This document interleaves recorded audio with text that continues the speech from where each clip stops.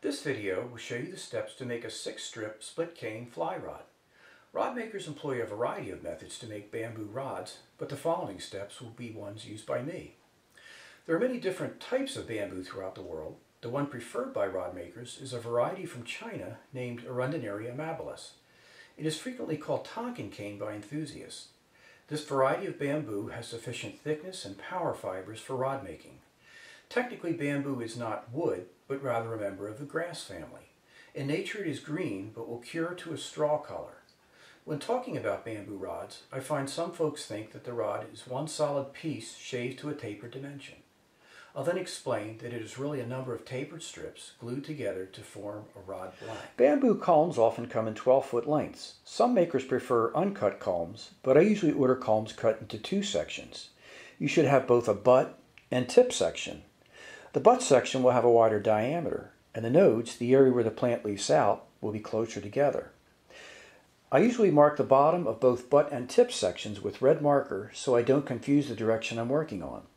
When creating a bamboo rod, you want to inspect the culms for water damage, grower's marks, or insect holes. These imperfections can mar the finish and even strength of the rod. You'll also want to decide whether you want to build a blonde, lighter flamed, or darkly flamed rod. Here you'll see a couple of flame culms versus an unflamed culm. I'll use a torch attached to a propane tank to do the actual burning.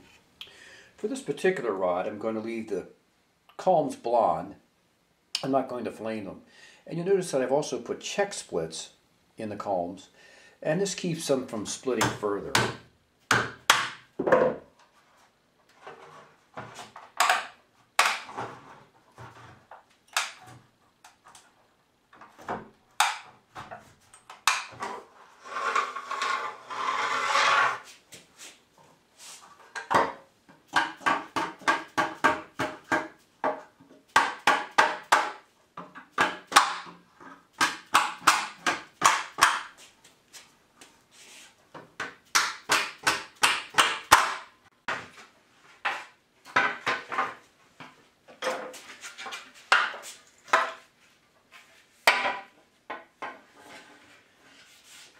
There's a culm cut in half, and here's the internodal dams.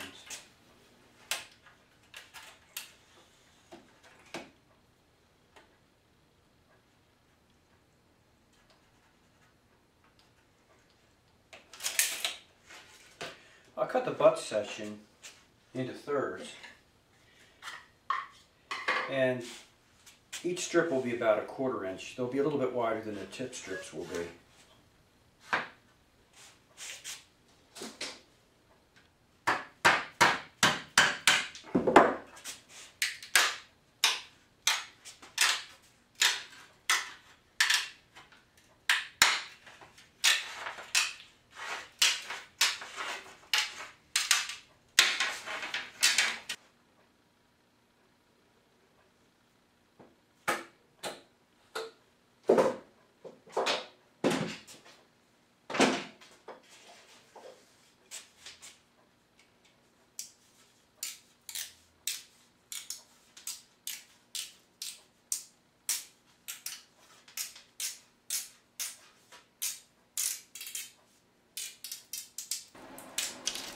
Here I've got 6 strips for the butt section of the rod. I've got a lot of extra strips left still, but I'm not going to bother to cut them unless I might happen to need some for this rod, and I'll save them for another rod. So from half a culm, I now have 16 strips to use for the tip. Each tip takes 6 strips, so I'll have 12 to make the 2 tips, and I'll have 4 extra in case I come into any problems.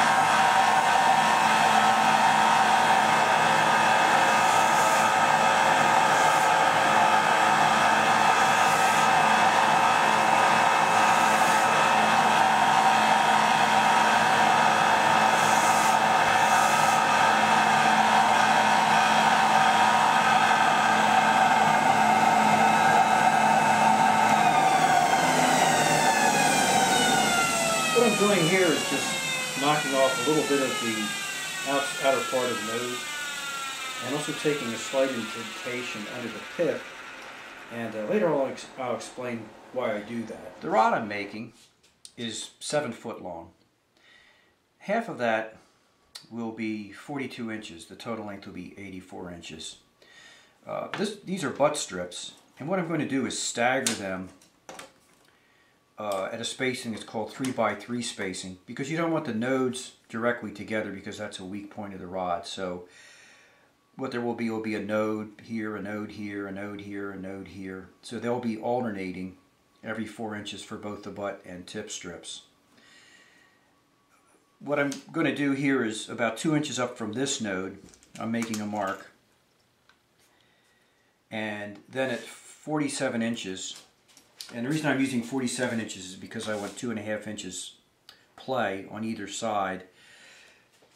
I'm going to make another couple of marks, and that'll make my total length 47 inches, but again, half of the rod will be 42 inches. Then I'm going to cut these sections, and that'll give me the length that I want to work with.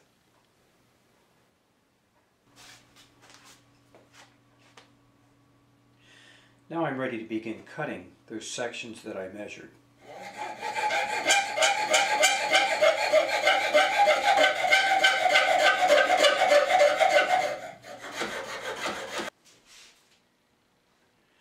So at this point, I've cut the strips to the length I need to begin planing, and the next step is actually going to be nose straightening and straightening the strips.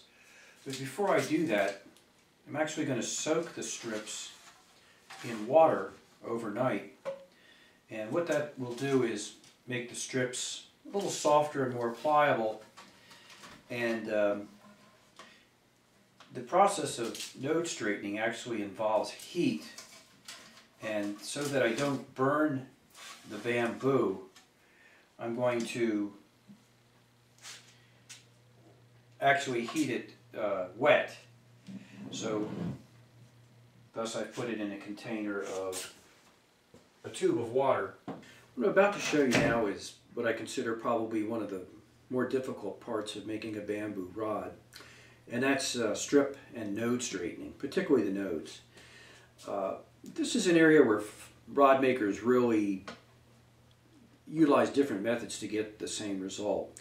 Some rod makers will simply sand the nodes down. They could use the 1-inch belt sander I use, or regular sandpaper. Some will use a small alcohol lamp and actually burn the nodes to heat them, to bend them. Some folks just simply take a plane and just take the nodes off that way. Some use a scraper to take the nodes off. I employ a method that actually uses heat through a heat gun to soften the strip. And once I've got it softer, I'll often take it to this little jig called a Wara node press to further bend it. And then I have this great device here that I got in trade with a neighbor. It's a machinist vise. And I can then take the strips once they're heated and put them in this, and basically after setting for a matter of seconds, that heat will help to bend the strip into shape. You can see a hump in this node, and it also needs some straightening.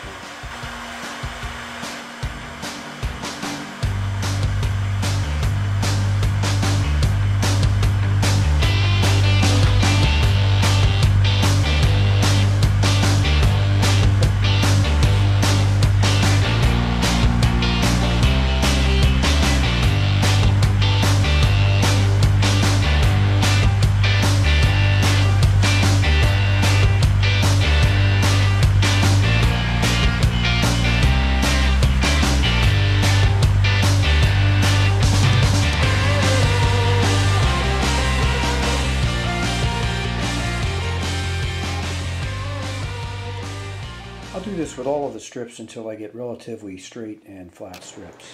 Here you have the first 6 tip strips straightened. Boy, that's a tongue twister. I put weight on top of them because the strips are still a bit wet, and as they dry they'll sometimes take a concave shape. I mentioned too that I put a little cut underneath the nodes, and the reason I did that is that when I press them in the vise, the bulge on the outer part of the node will tend to push in. It'll have a place to put in if I have a cut underneath, and that's the reason for that. But as I'm cutting the strips into a triangular shape and they get smaller, all that will disappear.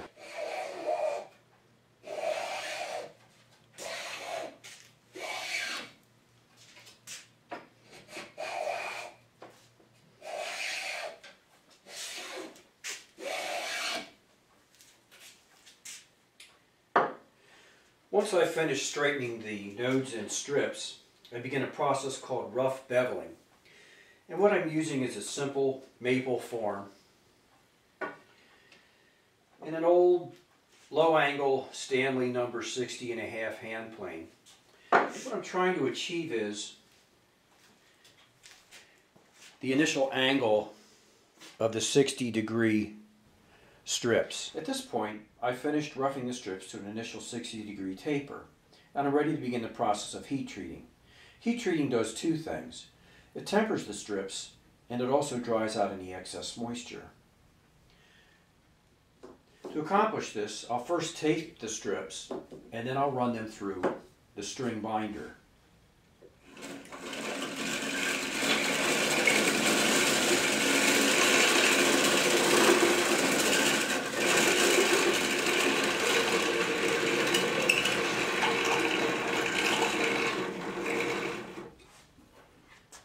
I'll do this in both directions. By both directions, I actually insert the butt in first, both times, but I reverse the direction that the string winds.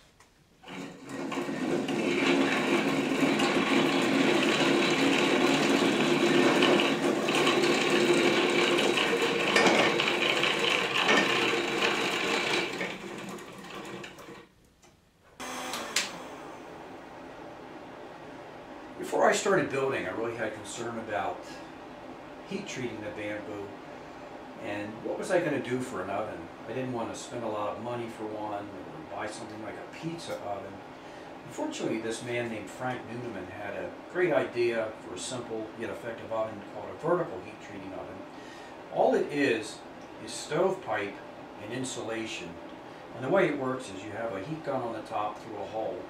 It comes down one baffle and comes up through the other, and it works like a convection oven. I simply put a thermostat in and I gauge the temperature. Generally I'll cook the bamboo for maybe 20 minutes at 350 degrees for blonde sections. You can see I have the sections in here. After I'm done heat treating, I'll unbind the strips and begin the process of removing the enamel. To do that, I'll use a scraper to take off the enamel, and then I'll use various grits of sandpaper on small blocks to sand the strips until all of the enamel is removed. I'm now at the heart of split cane rod making, final planing. The planing form is probably the most important tool in making a bamboo rod, along with a hand plane. The planing form has both a butt and a tip side. I'll use a dial gauge that measures in thousandths of an inch to set 5-inch stations on the form marked with red ink. At this time, the rod taper will be formed. For this task, I'll be using an old Stanley 9.5-inch block plane fitted with a hock blade. Actually, I'll be using two planes, one to get close to the form and a fresh plane to get down to the form. I have already done the butt strips and am now setting the form for the tip strips. A well-sharpened plane blade helps tremendously. It helps to minimize chips, tear-outs, and open seams.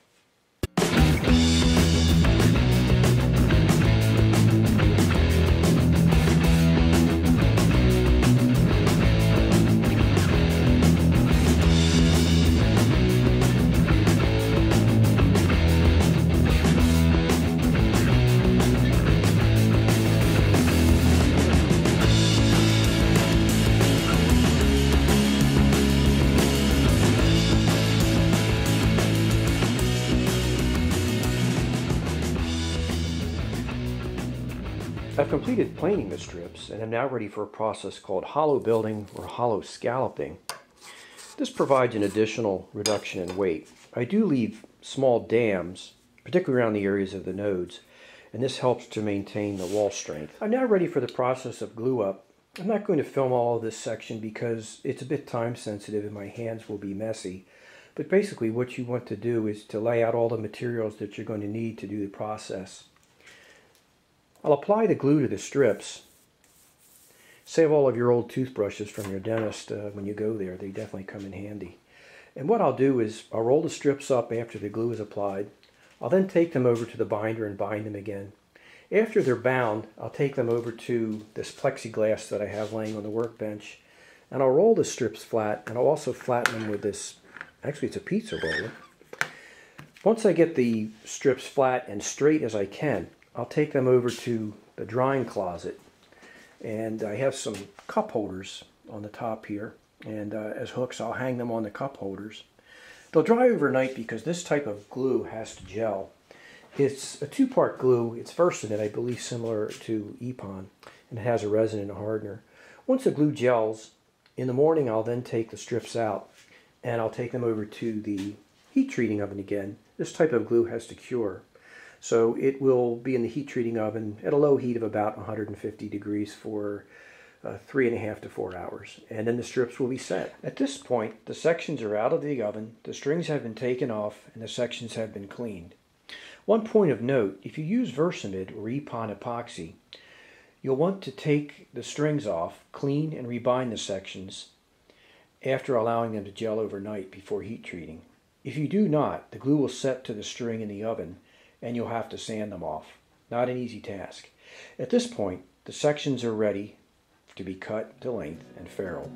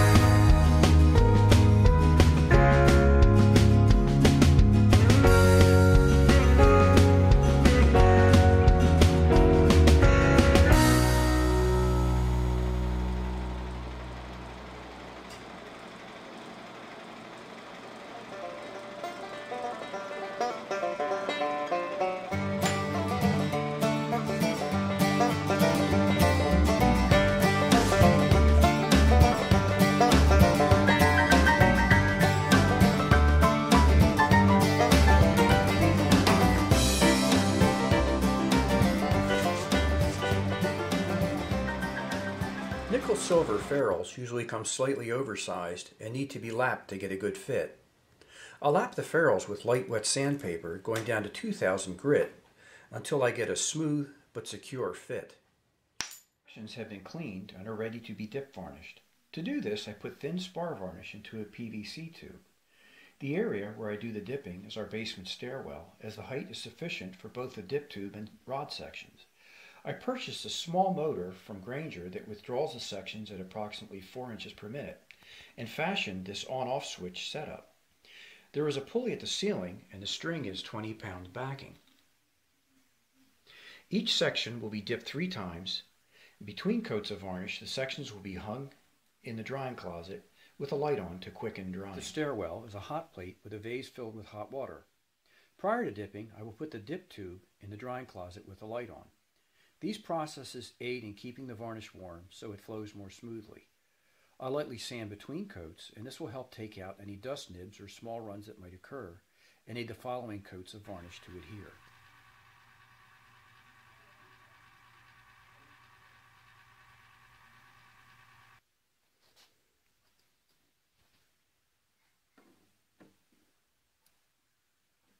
Varnish is dry, the rod has been polished, and is now finished.